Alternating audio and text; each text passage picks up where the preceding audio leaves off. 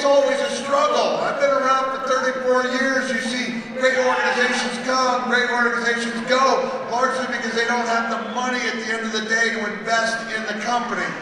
But this is not a downer. I'm not here to be a downer. I'm here to say that's a problem that a lot of great organizations run into. HOG realized there might be a problem coming down the line, and so they set about negotiations, which were finalized 48 hours ago.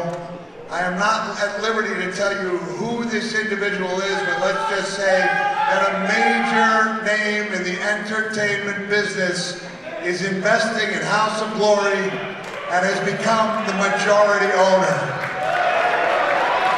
So all of you can expect big things, really big things in store for House of Glory. With that in mind, enjoy your main event and have a nice day.